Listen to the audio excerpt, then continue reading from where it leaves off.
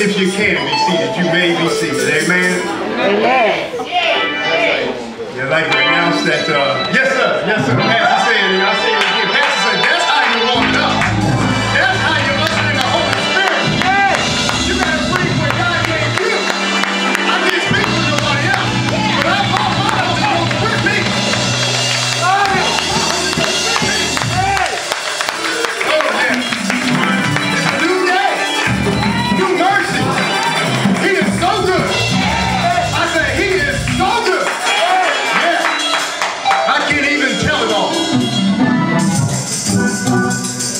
Yes.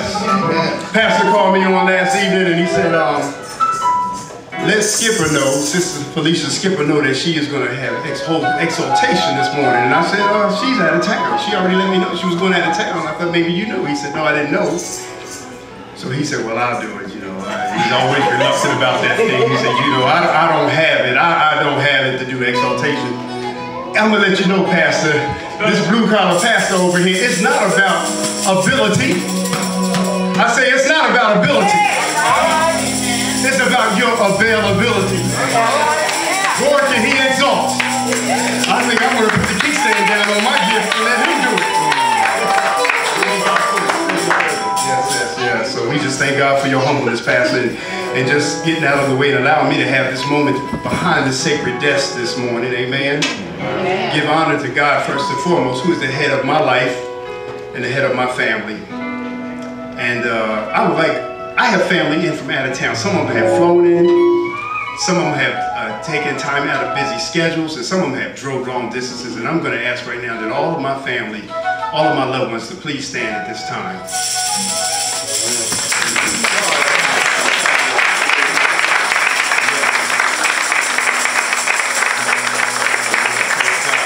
Please remain standing. Please remain standing. I know we have visitor introductions later on in the service, but I want to take this time, because you have honored Francine and us to come this far. I want to take this time to address you all and introduce you to the church myself. I'm going to start in the back.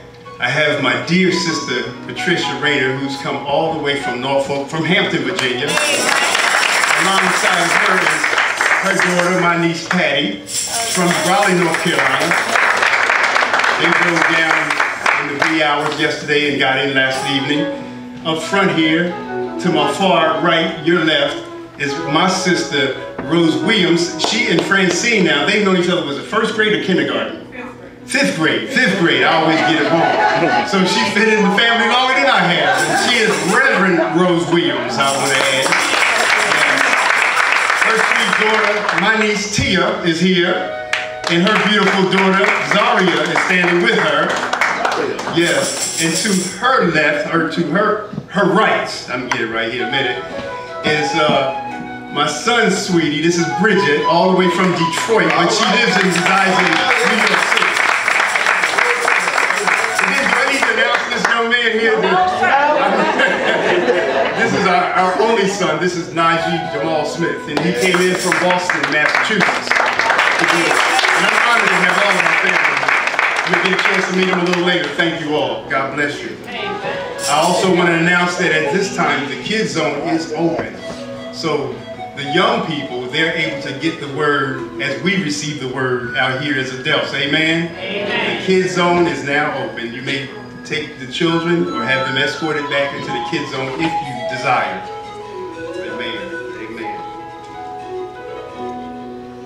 I was reading some writing this week, and I was looking at a story about a young man, a 26-year-old Swedish minister.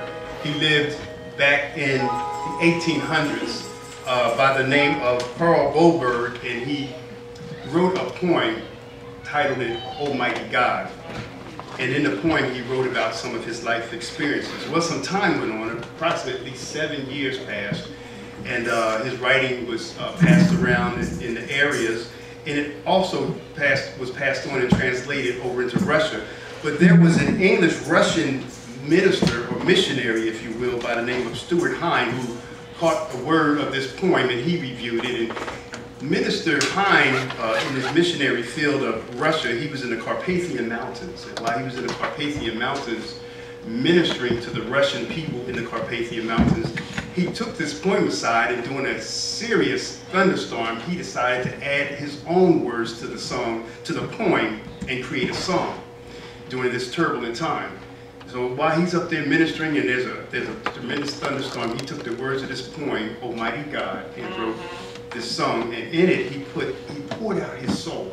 He poured out the experiences that he was going through, Pastor, the experiences after the storm rolled. He remembered the birds that came out and sang sweetly in the trees. He remembered the great experiences he saw as a Carpathian people in the mountains was coming to Christ, and it was such a joy to his heart that he could not take credit upon his flesh that this thing was happening. He talked about this as if his soul was singing and giving praise to God. And I want to sing some of this song. If you'll pray for me, I'm going to sing some of this song, and it goes like this.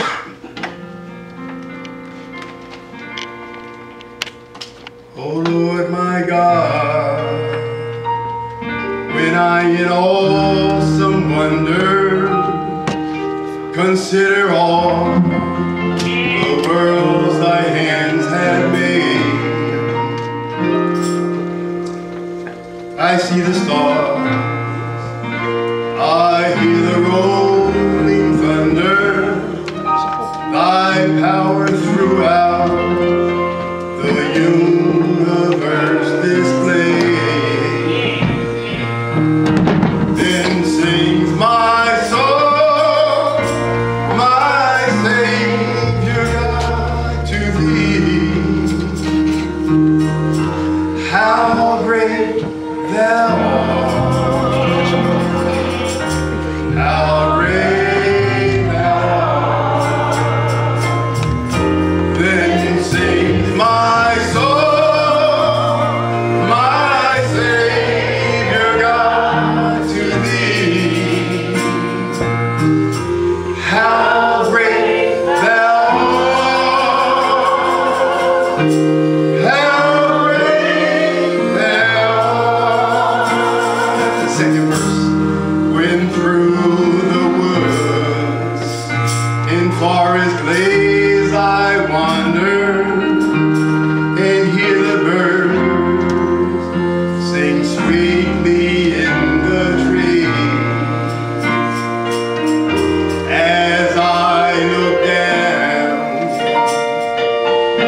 from lofty mountain grandeur and hear the brook and feel the gentle breeze, then sings my soul, my Savior God, to thee. How great thou art, how great thou art. Then sings my soul, my Savior God, to thee. How great thou art, how great thou art. Amen. Amen. And he is great. And I can't take credit upon my flesh and blood. Like I said earlier, the songwriter couldn't take credit upon his flesh and blood, because anything that is good in me comes from my soul. Anything. When I sing, it's because God is calling my soul to song. I see some hands up. I see some hands up. That's because God is commanding that you give him a wave of praise. Some people are rocking right now. Some people are just holding on to themselves. It's not flesh and blood. It's the soul that cries out to God. How great you are, God. Sometimes you can't help yourself. You just sit there and moan. And you think back and you look back and you know that God has brought you from a mighty long way. It's not nothing of flesh and blood. It's nothing that you've done within yourself. But it's the soul that cries out, how great thou art. Sometimes I look back and think how I got over how great God is. Yes. Amen. Amen. And I have a word today. A word from the Lord, and it's coming from the book of Judges, chapter 6, if you will. The Book of Judges, chapter 6. I want y'all to continue praying for me this morning.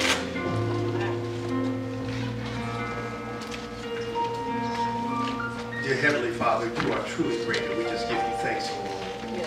Thank you, Lord God, Heavenly Father, for not counting it as robbery to send your only begotten Son, Jesus, to come and die in our place, Lord God. And you raised him from the grave to show us, Lord God, that our journey doesn't end with a dirt nap. That our journey begins again, that when we die, those of us who believe in you, there's not a period, but a pause. That pause means that to be absent from the body, that takes a dirt nap.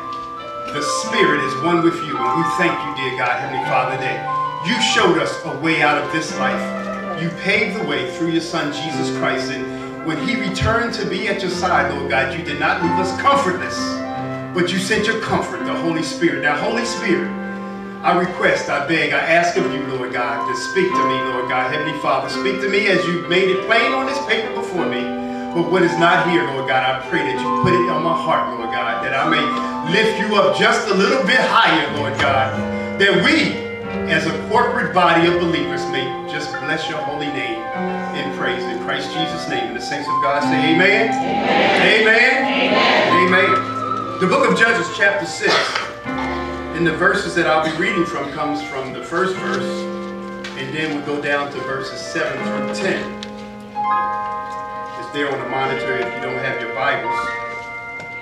Everyone should carry their sword with them. Everybody should carry their Bible. Amen. No excuses. If you don't have one, ask the pastor. He got money. He'll get you one. The topic of the sermon is the Redeemer's love. Amen? Amen. All right. Amen. The Redeemer's love. Chapter 6, verse 1. And the children of Israel did evil in the sight of the Lord. And the Lord delivered them into the hand of Midian 7 years. 7 years. He gave them time to marinate, to stew in what they've done. Verse 7. And it came to pass when the children of Israel cried unto the Lord because of the Midianites, that the Lord sent a prophet unto the children of Israel, which said unto them, Thus saith the Lord God of Israel, I brought you up from Egypt and brought you forth out of the house of bondage. And I delivered you out of the hand of the Egyptians and out of the hand of all that oppressed you, and drave them out from before you and gave you their land. And I said unto you, I am the Lord your God. Fear not the gods of the Amorites in whose land ye dwell, but ye have not obeyed my voice. All right. The topic is, the sermon topic again, is the Redeemer's love. And there were times in the days of the children of Israel, whereas the Israelites decided to go against the word of God. They chose an apostasy before God. What's an apostasy? I'm glad you asked. The apostasy that I'm referring to, an apostasy, is a defection. It's a full turning away from God. We all know it today as backsliding. And backsliding is just what it is. It's just what it's called. It's when a child of God slides back into a condition or conditions that were there before they ever came into relationship with God, before their relationship ever existed. And this apostasy that is, or backsliding, was not the first or the second, nor the third time that Israel did this. In fact, they were in their fourth apostasy or backsliding before God. Yes. The Israelites, they chose to turn away from following after God. The objective, see, for every child of God is to seek God, to seek after him, to serve him, and to worship him because he is the Lord. This is the great commandment, Matthew 22, verses 37 and 38. Please read it if we have it on the monitor. And we are called, yes, please read that. Take it into your spirit. Read it aloud. Jesus said unto him, Thou shalt love the Lord thy God with all thy heart, and with all thy soul, and with all thy mind. This is the first and great commandment. Amen. Amen. And we are called to love the Lord God with all of our hearts, and all of our minds, and all of our souls. And it is interesting to note that each time Israel backed away and backslid from following after God, their conditions became worse off than the last. You think that they learned from the rebellion or the cycle of backsliding. You think that they learned that really it wasn't worth all the anguish, all the heartache, all the pain and all the fear. But every time they chose the world's conditions and the world's rules, they get caught up in a worldly mess. Then they cry out to God for deliverance from the mess they made each time, and he would restore them back to his fold. And that's because God is a loving and merciful God. Yes, he is. No matter how much or how many times we vilify ourselves or put ourselves in a condition of reprobate mentality, God still loves us enough to come and get us out if we ask him for his help. He loves us unconditionally in spite of what we do and what we bring on ourselves. Amen? Yes. And this Redeemer, this God, I mean, he redeems and he restores us if we just turn from our sinful conditions and just cry out to him. Anyone ever been there? Have you ever backslid? Come on, be honest. Yes. For a time you had to cry out to God. Cry out in prayers and ask God to deliver you from the mess that you made. Have you ever been caught up in a mess that you felt like there was no end in sight? Am I by myself? Yes. It could be a mountain of debt. It could be something that you didn't have credit for, but you had to get it. You just had to get it. You didn't need it, but you got it anyway. Yes. It could be unemployment. All you had was to get up and go to work. All you had to do was be there on time. All you had to do was accept the faults that the boss called upon you, but yet you had to have the last say so, and there was a pink slip waiting. Yes. Come on. That's why they call him boss. Sometimes it's a relationship issue, matters of the heart. We all been there one time or another. We've turned from following God, and then we have to cry out to God again and again and wait for God to redeem us from another fall. Yeah. If it sounds familiar, say amen. Amen. If you can relate to it, say amen. Okay. Then that means to touch your neighbor and say, neighbor, what's your spiritual seatbelt on? We in for a bumpy ride.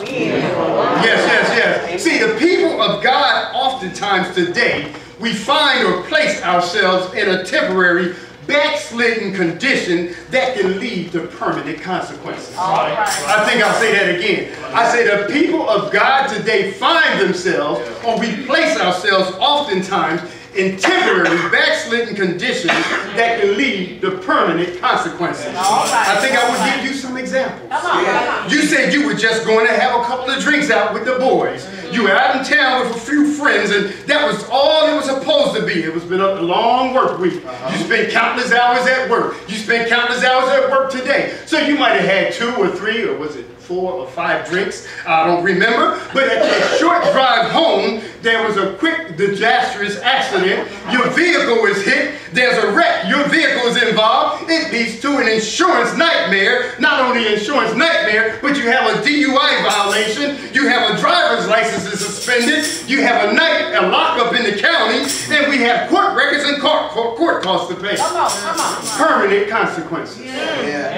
Or a verbal disagreement between 2 friends. It was just a difference of opinion, y'all. 2 people who used to be really good friends, and because they couldn't agree on something in a conversation that neither of them really had any power to change, whether it be about politics or women or sports or women, any subject on the planet, one of them tried to belittle the other or joke the other in front of the crowd, and something was said or misheard or misinterpreted, and it became a put down all of a sudden. It was supposed to be funny, but now somebody bumped somebody, and the last comment that was made sounded like a threat, and somebody has to man up. Tempers are flying, shoving ensues, punches are thrown, and before anybody knows what really happened, there's assault charges, hospital bills for injuries, civil fines, personal property damages, court cases, and possibly jail time coming. Permanent consequences. Yes. One night of creeping, y'all. Just one night of creeping. Yes. And 9 months later, you're looking at mama or dad or something venereal has gotten in the mix. Permanent consequences. I might not get ordained today, Pastor.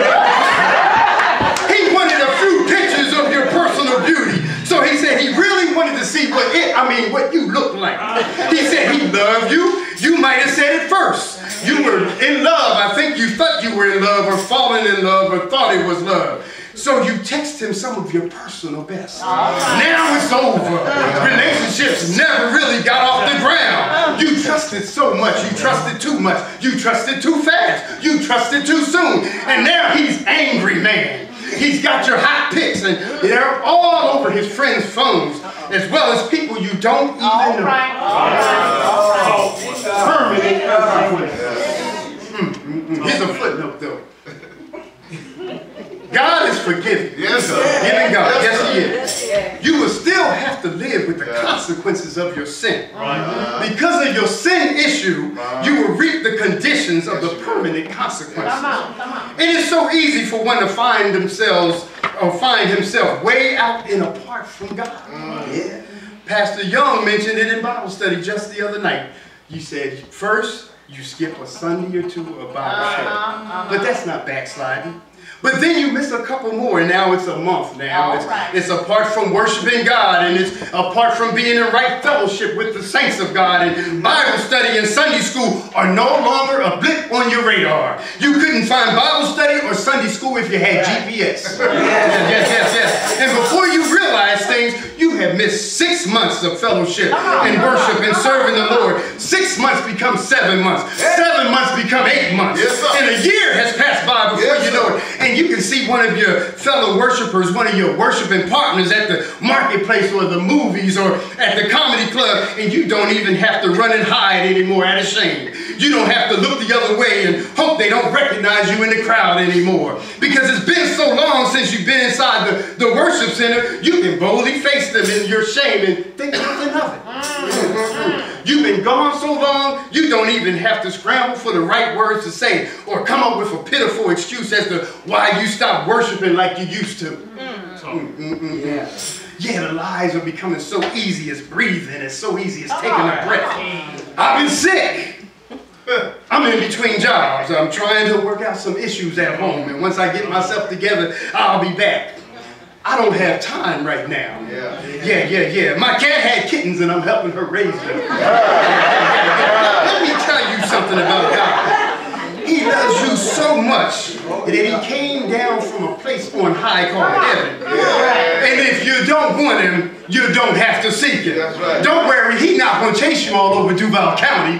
He's going to let you run. He already knows where you are. Psalm 139 and 7 and 8, it reads that God lets us know that if we make our bed in hell, he will be right there with us. Yes, he will. I need somebody to read Psalms 139, 7 and 8. Read it aloud, please, church. Whither shall I go from thy spirit, or whither shall I flee from thy presence? Yeah. If I ascend up into heaven, thou art there. And if I make my bed in hell, behold, thou art there. Amen. He lets us know that if we make our bed in hell, he'll be right there with us. Because if the truth be told, he's not going on another cross for you. He's not going on another cross for me. He's not going on another cross for nobody. Nobody's that special. What he did, the mission ended a long time ago on a hill called Calvary. Yes, he hung his head and he died. And he laid him in a borrowed tomb. And God raised him for the dead. He said, this is your way out. There's no excuse for not serving God. If you're called, you're called. If you're called, you'll worship him. If you're called, you'll believe him. If you're called, you'll follow him. If you're called, you'll praise him. There's none like him in all the earth, in all of heaven. None like him. Yes. That's where he is. That's where he is. Yes. So the least that I can do is I can come to the house of God on Sunday morning. That's the least I can do to show him that I love him. The least I can do is worship him while I still have a chance. The least I can do, Pastor, is bless his holy name. The least I can do is tell somebody about his goodness. The least I can do is say, thank you, Jesus. The least I can do is show that I love him by trying to love everybody else. That's the least I can do. The least I can do is go into the house of God and work out my own salvation. The least I can do is seek after him as a deer panted for the water. Amen? That's the least I can do because he didn't have to do it. All right. Give me a love unconditional, but he did. When I was lost in sin and had reservations made for me in hell. God came down from his place on high, and he found me, a lost soul. He found me and he made me his own. I said he found me and he gave me his grace and his mercy. He found me and he made me a slave in order to set me free. He found me and he gave me a love unconditional. He found me and now I am his and he is mine. He found me and I can call him Father because I'm his son. He found me, I've been blood bought and blood washed. He found me, I've been redeemed. He is the Redeemer, and I know I've been redeemed. Why? Because the word tells me so. I believe him when he said he so loved me, he so loved the world that he gave his only begotten son, that he died in my place. He was a substitution for all of my sin issues. For God so loved me that he gave his only begotten son. For God so loved you that he gave his only begotten son, that whosoever believes shall not perish but have everlasting life. May the Lord add a blessing to the readers and the hearers and the doers of his word. Amen. All things.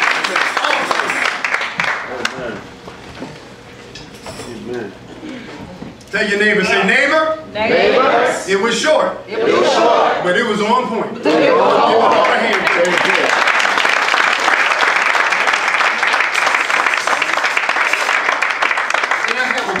To ask now that we are standing on our feet as the preachers are going forward, Pastor. The question is a very important question. This question I asked myself time and time again when I was lost in the world, because deep down inside I knew that there was more to this life than following after my father, following after my mother, pursuing money, trying to find happiness in my jobs, trying to find joy in the way I dressed, the way I looked, trying to find joy in relationships.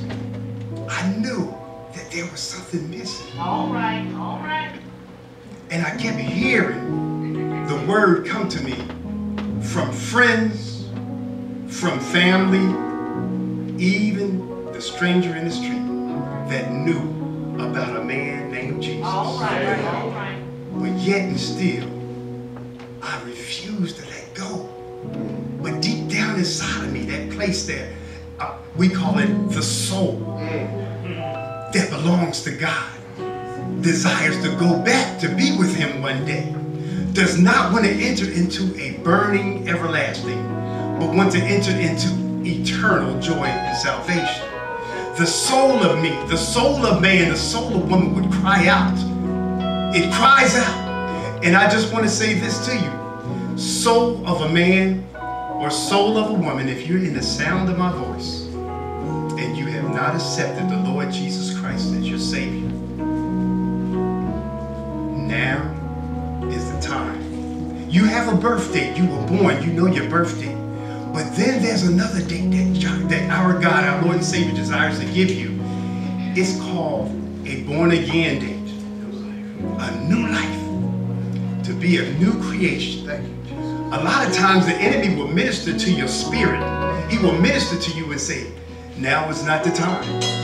You got all your life. But when I pick up the obituary page, I see young people. I see old people. I see black people, white people, I see rich people, I see poor people. I see people that people talked about and said, man, she had so much going on. They had so much more to do. But God says, I gave them a birth date and an out date. And in between the birth date and the out date, God said, I let them, as free moral agents, make a decision about if they want to come to be with me in all eternity or see eternal damnation. This is not fear talk. This is love talk, y'all. This is the truth. And if you're unsaved and you're in the sound of my voice, you know that I'm speaking the truth. You know that you have pondered this time and time again. You know you have thought about, man, if I die like this, because I thought this, man, I got eternal damnation because this word is real. So I ask you out of love, if you're here and you're standing in the sound of my voice today and you have not accepted the Lord Jesus Christ as your personal Savior, now is the time for a new beginning. right here, right now. I'm not asking you to join Unity Baptist Church, but if that was put on your heart to do, you can do it. If you feel that you're called to join Unity, that's fine. But the most important thing is that you surrender and give your life to Christ. When we stand in here and we praise God and we lift up our hands, when we praising God, we hold them up for two reasons. Some of us are praising God, thanking Him for His new mercies, because the Bible says every day there are new mercies. We spent yesterday's mercies, and we don't know what tomorrow holds, or the next hour. But we also hold them up as a sign of surrender. Lord, we yield to you. Lord, we give everything to you. You have made us your slave. You have made us your slave in order to set us free. So I ask you, if you're hearing the sound of my voice today and God has placed it on your heart, well, preacher, I don't know much about this Lord, this Jesus you talk about. We can teach you. We can show you. Come on, we can show you the way. That's the first step. You take the first step and let Jesus do the rest. The saints of God are praying. The children of God are praying. Everyone who is in the sound of my voice who is saved, put your hand up right now. Put your hand up right now. I know the Lord. I love the Lord. If your hand is not up and you need a hand, I extend my hand to you right now. We all took that walk. You may put your hands down. We all have taken that walk. I extend my hand to you. God said your physical movement is an outward expression of your inward experience, what you feel right now. In Jesus' name. While the music is playing softly, the time is now. Don't think about it. Don't put it off till tomorrow. I remember hearing a story about a young man who came up to a preacher after the word was preached, and he kind of chuckled at the preacher, and he said, "Preacher, that was a good word, but that wasn't for me today. I'll do that some other time." And the preacher was a visiting preacher. The pastor allowed him the sacred desk. And when that young man left the church, as he thought it was funny, he drove on off. The preacher was headed home, and all of a sudden on the highway there was a traffic jam, and he didn't know what happened. And finally, as the road cleared and the preacher was able to go by, he saw a car turned upside down. And in the road he saw a white sheet, and the ambulatory crew was about to cover up this young man's head, and he recognized the young man. That was the man who laughed at him in the church. The preacher turned all the way around and came back to the church, and he found the pastor of that church, and he said, "What are you doing? Did you forget your Bible? Did you forget something?" He said, "No, I had to come back to measure the distance as how far it is from the house of God to hell."